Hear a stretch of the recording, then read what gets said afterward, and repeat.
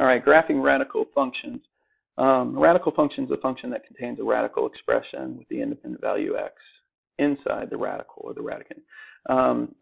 So in other words, if I had a function, say f of x equals the square root of x, that is a radical function. Okay, in fact, that is this radical function. Okay, this is the parent function of the square root of x over here. All right, and in fact, the cubed root of x, f of x, is equal to the cubed root of x. That is a radical function. In fact, this is the parent function for the cubed root. I put those on here just so that we can reference them, especially when we do transformations later. But square root function, notice we're dealing with just a positive root of x. You have these values. And a cubed root function, we're dealing with a function that kind of looks like a cubic function, but laid on its side. Now, square root function starts at, the parent function starts at 0, 0, and continues off to the right forever, where the cube root function actually continues for all values of x. So the domain of a square root function starts at 0 on x, and it gets bigger. So 0 is greater than or equal to 0, or x is greater than or equal to 0. Whereas the domain on a cube root function exists for all values of x. It continues out to the right and left forever, so it's all real numbers. Okay, so all real numbers. The range, well, the range on the y-axis starts at 0 and it goes up, so it's increasing. So at y is 0, it's increasing, so y is greater than or equal to 0. It's supposed to be 0. Whereas the range for a cube root is actually going down forever, even though it's kind of going down slowly, and it's going up forever. The range is also all real numbers. Okay. All right, so let's go ahead and try to graph some of these. So first going to graph them just by using a table of values. So f of x is equal to 1/2 x. So one way to do this is to first recognize it's a square root function. We're not moving it left or right at all because we don't have any translations. We're not adding anything to the inside of the radical. We're not moving it up or down. But really, I need to know where to start this function. And since I'm not adding on anything on the inside, that means my function will start at the same location that its parent function did. So the parent function square root of x, this is a square root function, so we just have that 1/2 in there as well, but it's going to still start at 0.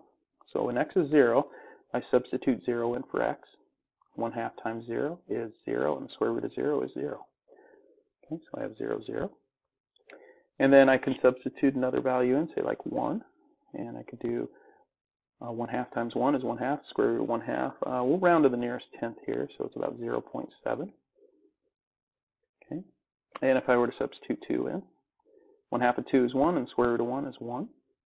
Okay, and so let me go ahead and keep graphing these there. There's 0.7. Oops, excuse me. Okay, 0.7-ish, and 2, 1. Okay, and we'll go ahead and substitute 3 in. And 1/2 of 3 is 3/2. Square root of 3/2 is 1.2. Okay, and so now we're about there-ish.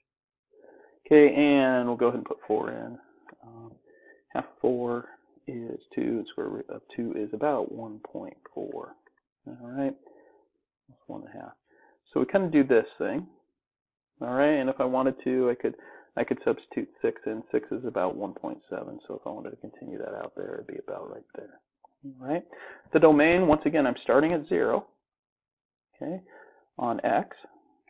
All right, so x starts at 0, and it gets bigger. So x is greater than or equal to 0, and the range also starts at 0. So really, if you think of where the vertex is, that's going to be your domain and range, right? You're going to start here on a square root function, domain, and you're going to start here for range. And it just tells you, then you just have to figure out on the x-axis, am I going to the right or the left? If I'm going to the right, it's greater than or equal to because of the dot there. And if I'm going to the left, it would be less than or equal to. And for range, if I'm going up, it's greater than or equal to. If I was going down, it'd be less than or equal to. All right. So let's go ahead and do another one here. We have, once again, a cubic function. In this case, Notice I'm just multiplying whatever my cubed root was by -4. I'm not adding anything on the inside, so my graph actually, like the point of inflection, the point at which it turns, so this piece right here, where it does that slide, that part right there is going to still be at 0, 0. And I'm going to actually put that in the middle so it can build to the left and right of it. So if you think of this parent function, I have two values to the right, I have two values on the x-axis to the left, so I'm going to try to do the same thing here. And I'm just going to use -1 and -2 on x, and then 1 and 2. And when I calculate it, I put -2 in for x and do the math, I would get I get 5.03, so we'll just call it 5.0. If I put -1 in, well, -1 is -1. The cubed root of -1 is -1, and -1 times -4 is actually 4. And then if I put 1 in, I get -4 out. And I put 2 in, I get about -5.0-ish. All right, so if I look at this, I got -2 on x, 5 on y, -1 on x, and 4 on y, 0 on x and 0 on y, 1 on x and -4 on y, and 2 on x and -5 on y. So you have this function that kind of does the, oops, excuse me there, my hand slipped when I was graphing it. All right, does that and does that. All right, well, my domain, once again, it's extending to the right and left forever, so it's all real numbers.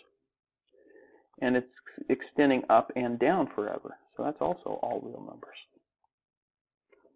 All right, let's go ahead and take a look at another one here. In fact, actually, before we do another one where we're going to graph using transformations, let's go ahead and talk about our review of transformations. So a horizontal transformation. Think of it this way. If I have, let's deal with a square root function.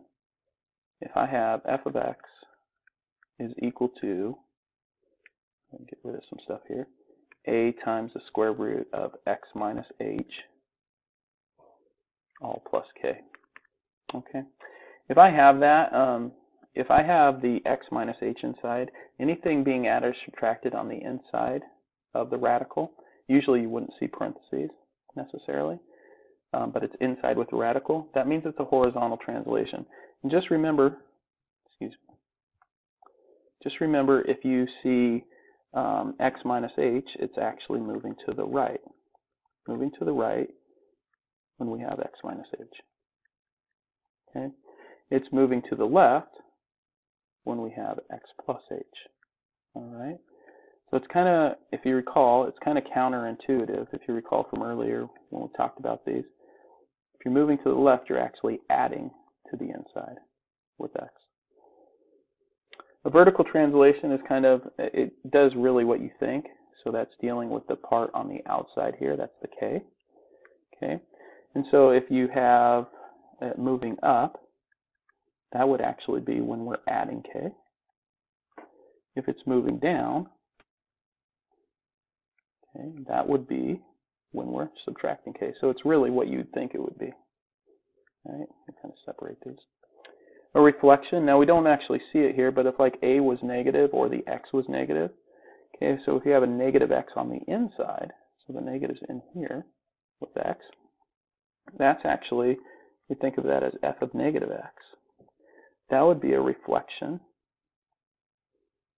over the y-axis. Okay, so it's moving horizontally. So if you think of your graph and you had a point that started here, it would be moving horizontally. It would move over to here. Okay, whereas if you have negative f of x, it's reflecting over the x-axis. And so once again, if you think start here, you're moving downward like that. All right. All right, and so if I have a horizontal stretch or shrink, I'm actually, if I'm multiplying the x by something on the inside, I'm actually doing a horizontal stretch, and it's kind of backwards, remember. So if I'm going, if whatever a is on the inside with x, so if we had like the a right here, okay, So let me get a highlighter there. Usually we'd use a different letter than A, but if we had it right there in front of the X, then as long as A is smaller than 1, but greater than 0, okay, so A would actually be between 0 and 1, that would be a stretch, which is kind of weird. Like 1/2 is a stretch. It's a stretch of 2. And then if it's greater than 1, it's actually a shrink. Vertically, it's exactly what you'd think. If A is greater than 1, it's a stretch. So if it's on the outside, and if A is less than 1, it's a shrink. Okay, so now what we can do is we can actually use that to graph some of these. All right, and so what I'm going to do is I'm going to describe the transformation first, and then I'm going to graph it using transformation. So if I have f of x is equal to the square root of x, that function, remember from our parent function, we graphed at the very beginning. If we kind of reference all the way back here, oops, one more, right here, the cubed root, those are our parent functions. So if we go back to those, 0, 0, 1, 1, 2, or 4, 2, okay? So there is my parent function. Actually, rather than using, oops, rather than using dots, I'm going to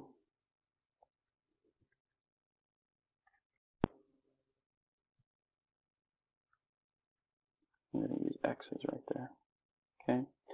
And so the plus 4 happens on the inside, so it's horizontal. It's a horizontal. So we'll call this the first thing, okay? Horizontal translation for, or let's go left because of the plus. It's opposite, right? Left 4. All right. And then the second one would deal with the minus 3. The minus 3, so this was our plus 4. This was our minus 3. Minus 3 is happening on the outside, so it's a vertical translation. Down 3. So I'm going to go 4 to the left. Would be the first thing. So 1, 2, 3, 4 each point. And I'm just going to put a 1 saying that's the first thing. 1, 2, 3, 4. 1, 2, 3, 4. Okay. Now we're going to go down 3. So from those points, 1, 2, 3. It's going to be number 2, 2, 3, 1, 2, 3. All right. There we've got it. And I'm just going to graph those points. If I wanted to, I can graph another one, but those are my value. Okay, so that's using transformations to graph it. And so we can do the same thing with the cubed root function. First, graph the parent function. Parent function, remember, was at 0, 0. And then we had 1, 1. And we had negative 1, negative 1. And then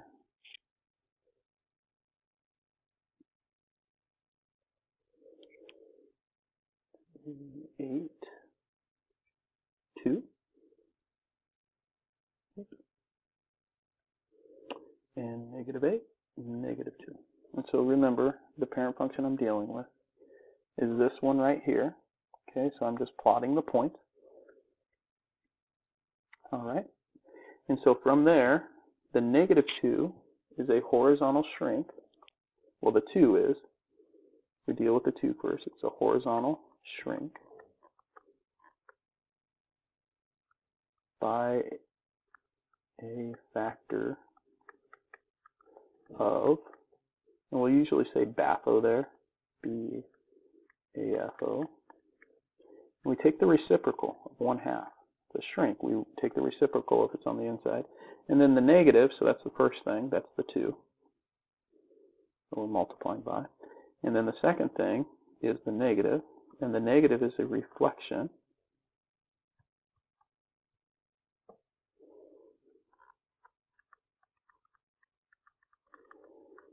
And it's on the inside, so it's reflecting over the y-axis.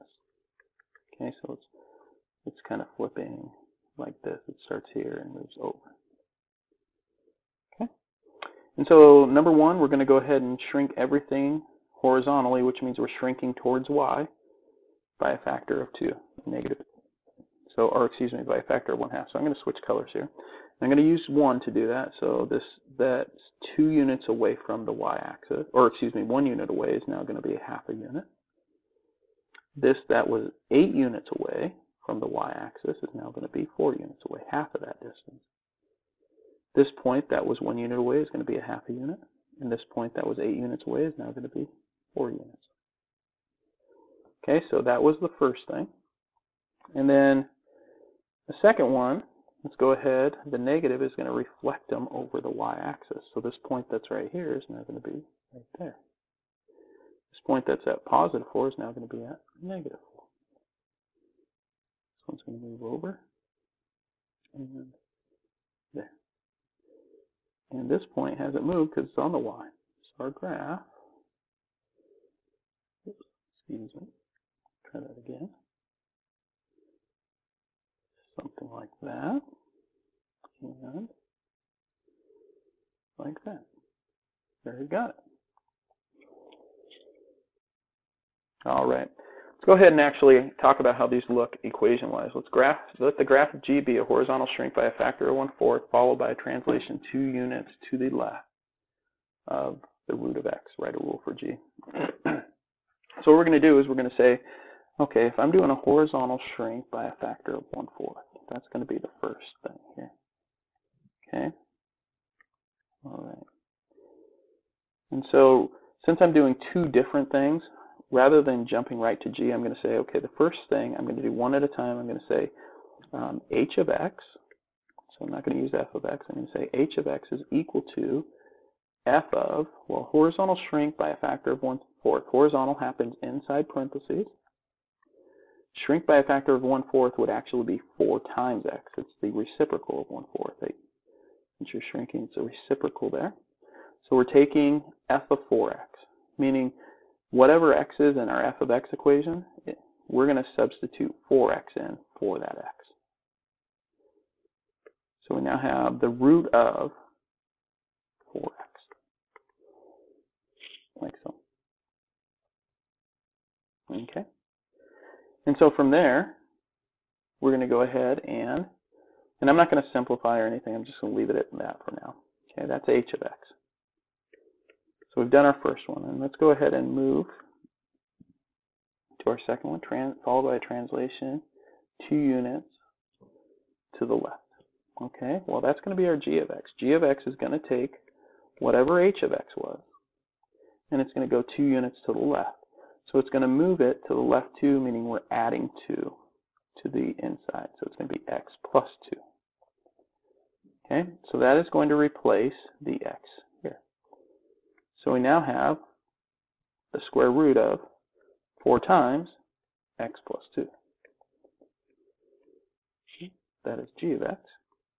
And we could also write that as 4x plus 8. And there we got it. So doing the 2 steps really helps out there. All right, one last piece, and really I'm more concerned that we can actually isolate y here. This says solving for y graphing calculator use. If you're using like a Texas Instrument calculator, in order to graph it, you have to have it in y equals format. And in order to do that with like an equation 1/3 y squared equals x, you have to get y by itself first. Okay, so we're gonna get y by itself, and then we can put it on a calculator, or I'm actually going to use Desmos here, which you don't actually have to have y by itself to do that, but that's okay. We're going to show that. So to get y by itself, first thing, I have to get rid of the 1/3. How do I do that? I multiply both sides by 3. So I get y squared is equal to 3x. Second step, I'm going to take the root of both sides to get rid of that square. So now y is going to be equal to, and I'm imposing a root, so I have to do plus minus. It's an even root. If it's an even root, you have to put plus minus. Okay? So what that means really when I'm graphing this is I'm graphing 2 pieces. I'm graphing y is equal to the positive root of 3x, and I'm graphing y is equal to the negative root of 3x. So if you're doing a TI, using a TI, this would be like y sub 1 and y sub 2. And then you can graph both of those. Okay. Let's go ahead and actually, well, you know what, we'll do that here in a minute. Okay, let's solve for y on the second one first. So x squared plus y squared is equal to 36. First step, move the x squared over. So I get y squared is equal to negative x squared plus 36. Next, take the square root. So once again, I'm imposing a square root, so I have to put a plus minus. It's an even root. I have negative x squared plus 36. Now, no, I can't just take the root of both x squared and 36. I have to add these up first. So I can't just cancel the radical and the squared and call that 6. It doesn't work. Okay, so if I'm graphing this, like y sub 1 would be the root of negative x squared plus 36, and y sub 2 would be the negative root of negative x squared plus 36. All right. So let's go ahead and graph those two things really quick. Okay. All right. By the way, here's where you solve for y. So, like if it just said solve for y, those would be your solutions. But these are the two we're going to graph. Okay. All right. So let me cruise on over to Desmos. There's our address there. Okay. We'll hit start graphing, and I'm going to just do the first one there. So y equals sqrt square root 3x. So there we got it. Okay, and then I'm going to go y equals negative sqrt 3x. And you'll notice it puts the bottom part of the graph there. So if we take that down there, we look at this, there is our graph. Okay, we have the top portion here with the positive root. We have the bottom portion here with the negative root. Okay. Now if I change that up, let me go just close or turn these off. Let's do one more set of graphs here. The second graph here where we had the x squared. So the first one, just so that we're following along, was this piece up here. Okay. Second one is going to be this piece down here. All right. So we're going to go y is equal to the square root of negative x squared plus 36. So you get half of a circle there. Okay, and then we go y is equal to, and hopefully you recognize what's going to happen when we put the other part in here, negative x squared plus 36. So you start noticing, even when you're typing things out, like when we have a 3 in there, notice how it changes. Okay, but then we put the 6 in. That's changing our diameter there. So anyway, there we got the top and the bottom part of the circle. All right, so that's how you do it. In your graphing calculator, you just put them both in and check them out. I think that's it. Yep, that's all I got. Good lucky.